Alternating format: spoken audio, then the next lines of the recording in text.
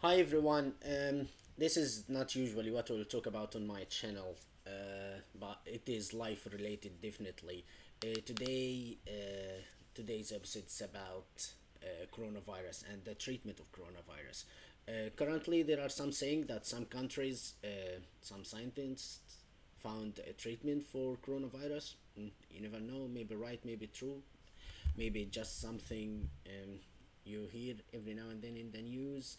But the true treatment that you can do for yourself as protection from coronavirus is to wash your hand, use sanitizer.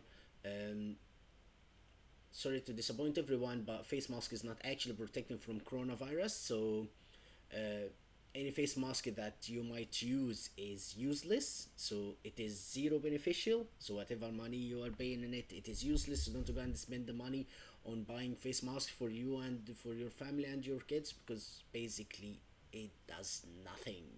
And one more thing, any face mask that actually might be helpful against coronavirus, it has to be fit tested to you. So it has to have uh, been fitted and tested to match your face, and mostly this is for healthcare professionals who are treating patients infected by coronavirus.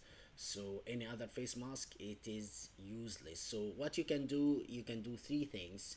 You can wash your hand, use alcohol gel or sanitizer whenever you can, and that's it.